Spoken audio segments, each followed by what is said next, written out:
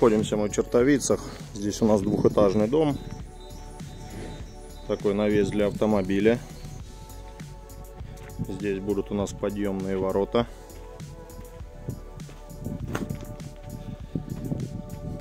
Вся вот эта зона, все это будет в тротуарной плитке. Уровень у нас вот под поребрик. Здесь общей площадкой будем. То есть вот это все тоже будет подниматься до самого поребрика. И вровень выходит вот под низ облицовочного кирпича на фасадном заборе. То есть единая такая ровная площадка будет. Вход в дом одна ступень.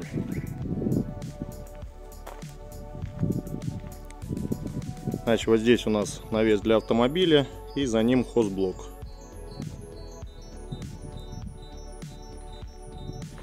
И вот сюда будут подниматься у нас ворота. Сюда заказана уже стеклянная дверь. Сделали отступ здесь 60 сантиметров для стеллажей. Ну и также с той стороны тоже можно. Розетки, освещение, все сюда вывели. Помещение здесь порядка 14 квадратных метров. Сейчас пройдем сначала по территории. Вот между домом и помещением вот это все будет у нас тротуарной плиткой. Плитка старый город. Так. Отмостка вокруг хозблока. И далее вот на вот эту ширину выходим сюда. Здесь у нас 2 метра от самого дома. И вдоль всего дома до террасы. Сейчас пройдем, покажу. Это все будет единая площадка, большая, из тротуарной плитки. Все отливы. Сейчас у нас тротуарщики выходят. И все отливы у нас будут уходить в землю. Здесь будут приемники. И далее вот туда во враг. То есть всю воду будем отводить назад. Здесь у нас такая будет большая широкая площадка.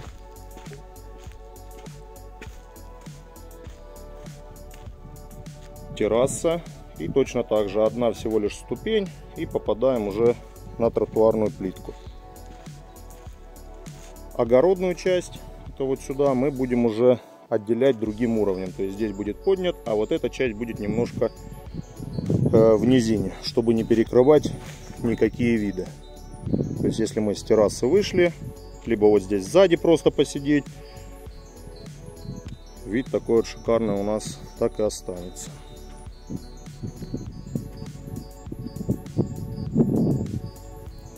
Здесь постоянно птички чирикают, белки у нас тут прыгают по деревьям. Ну и огромный плюс то, что справа соседа нет, впереди нет, слева нет. Но в то же время участок находится ну прям очень близко к цивилизации. То есть здесь у нас до магазина, до остановки реально 3 минуты пешочком.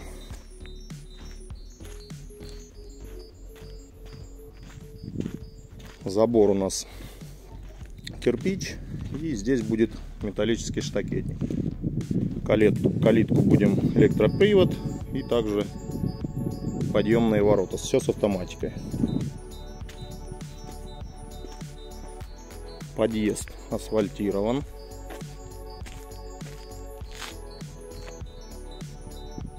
Окна у нас здесь такие вот с соларовым покрытием.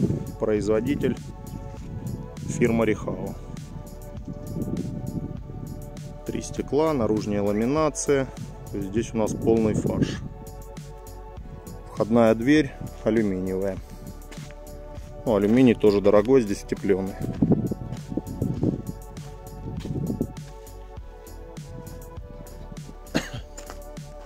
Здесь у нас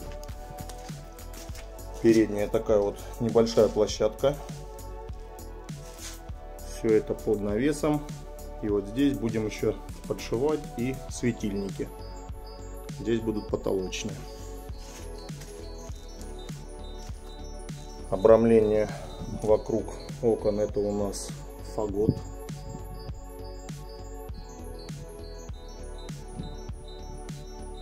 В 2 ряда.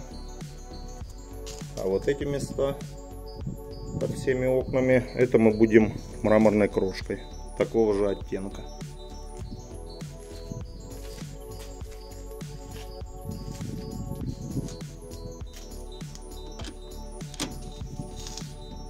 Дверь алюминий.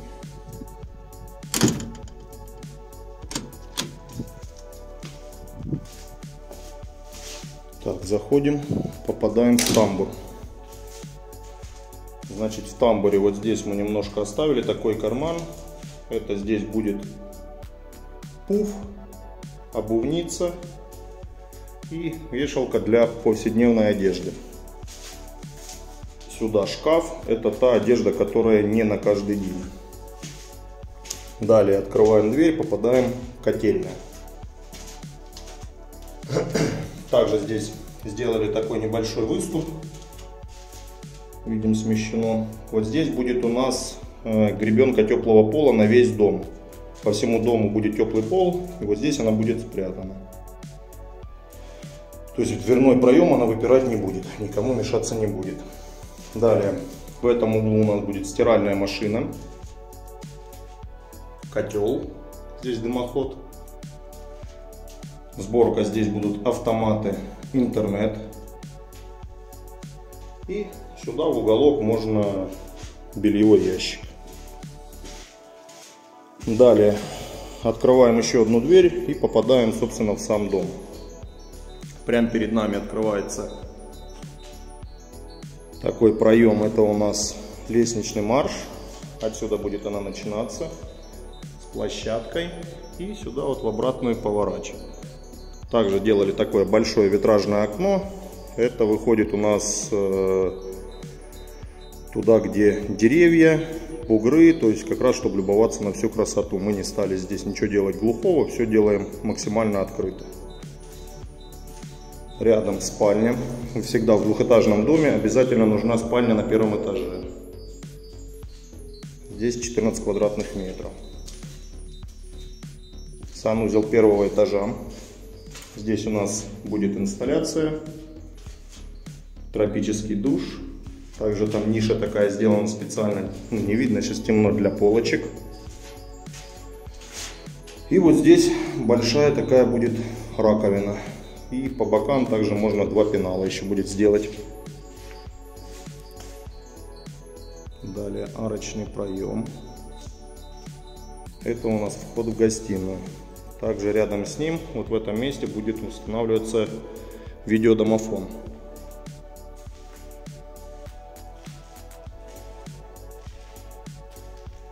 Это у нас плиты перекрытий здесь. И вот так выглядывает. Это не просто так. Здесь у нас будут установлены точечные светильники. Очень интересно так получается, когда уже в законченном варианте все это. Попадаем в гостиную. Гостиная, потолки здесь 6 метров. Вот такое большое витражное окно. В этом месте будут устанавливаться перила. Со второго этажа потом покажу. Тоже очень интересный такой вид открывается. И еще один арочный проем. Входим на кухню. Значит, вот здесь у нас планируется рабочая зона. Первое место холодильник. Дальше рабочая зона по центру. Плита. И, соответственно, вот все вытяжки. Здесь второй дымоход. Дальше рабочая зона. То есть вот эта вот вся стена, она планируется с верхними шкафами. А там, где окно, вот здесь чисто столешница, нижние шкафы, по центру мойка, прям под окном.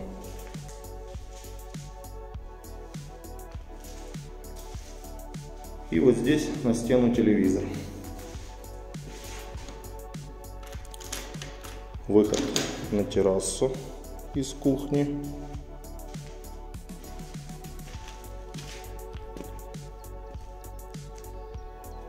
Тут открытая терраса. Ну, соответственно, розетку сюда тоже мы вывели. И освещение будет вот здесь.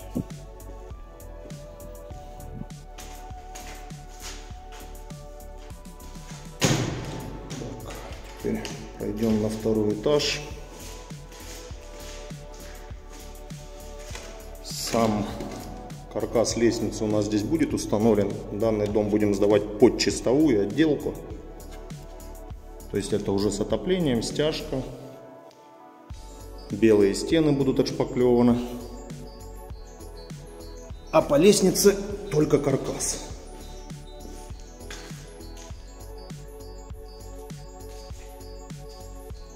Вот отсюда у нас выходим мы на второй этаж. И здесь такой большой холл. Также тут будет в холле лестница на чердак.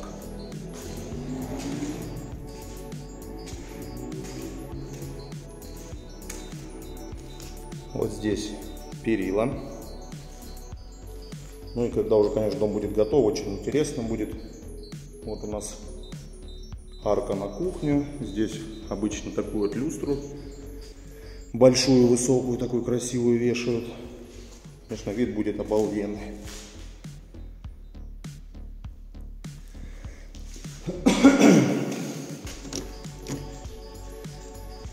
Так, здесь у нас выход на балкончик.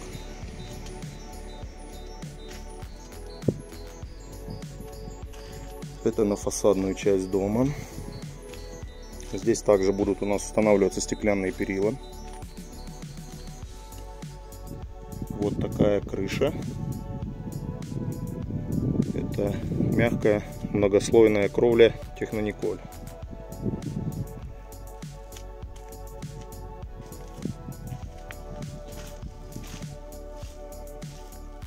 Сразу стяжку здесь заливали с минимальной разуклонкой в тот угол. И там дополнительный водосток. Все будет стекаться вниз. Там будет устанавливаться у нас лоток, приемник. И здесь будет делаться гидроизоляция еще теперь сверху стяжки.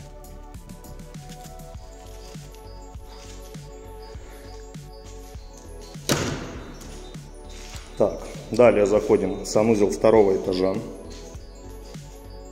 Он у нас поделен на два помещения. Вот это у нас идет шахта дымохода. И она же выступает в роли разделителя. Значит, сюда заходим. Здесь у нас будет в углу унитаз. Он спрятан за стенкой.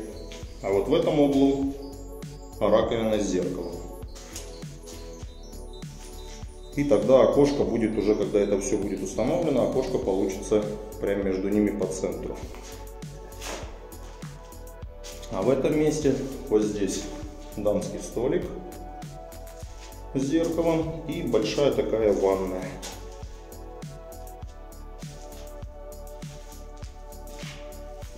Я думаю, женщина особенно оценит.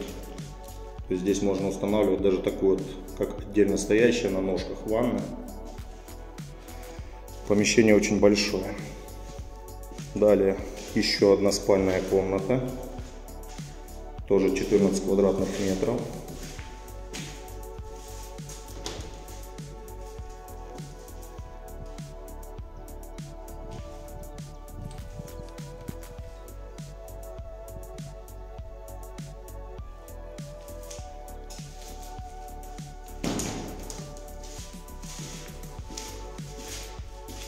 И еще одна такие вот большие толстые стены. Это у нас третья спальная комната, хозяйская. Она как бы отдельно от всех изолирована. Но они вообще все спальни здесь друг от друга раскиданы, то есть не сообщаются. Вот одна, снизу вторая, и вот у нас третья спальная комната. Это хозяйская. Большие витражные окна. Везде у нас сразу выводы сделаны под интернет. По всем комнатам абсолютно, и на кухню тоже. Вся проводка идет по потолку. Дальше потолок подшивается гипсокартоном. Ну а сверху уже там у нас лежит утеплитель Кнауф. Это хороший утеплитель. Тот же утеплитель мы используем и в стенах. Сейчас вот на улице, когда жара, в дом заходишь, здесь прям Даже немножко прохладно. Не то, что комфортно, даже немного прохладно. Это вот так работает утеплитель. Практически во всех домах никто у нас не вешает никогда кондиционеры.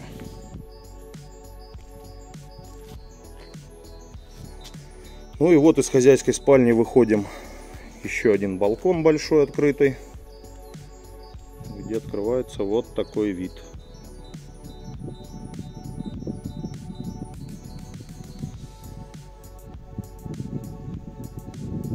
И вот там вдали, ну как вдали, тут 5 минут ходьбы вот сюда вот спускаемся, вот по улице мы пойдем туда. Там у нас река. То есть мы близ реки, но здесь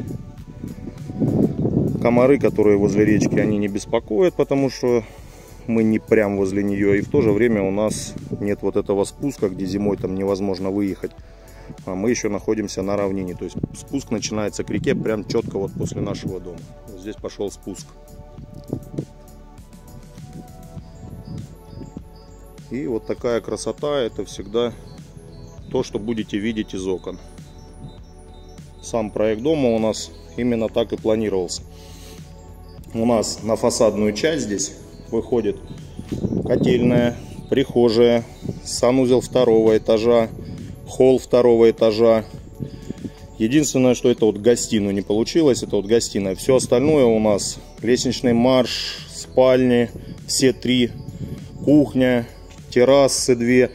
Все абсолютно у нас выходит вот в эту сторону. То есть проект делался конкретно для этого участка. Ну, в этом месте, вот где мы сейчас грунт свалили, здесь, конечно, еще напрашивается прям бассейн. И будет полна коробочка. Но этого мы не делаем. Значит, что по этому дому у нас еще будет выполнено? Это чистовая отделка внутри и благоустройство территории.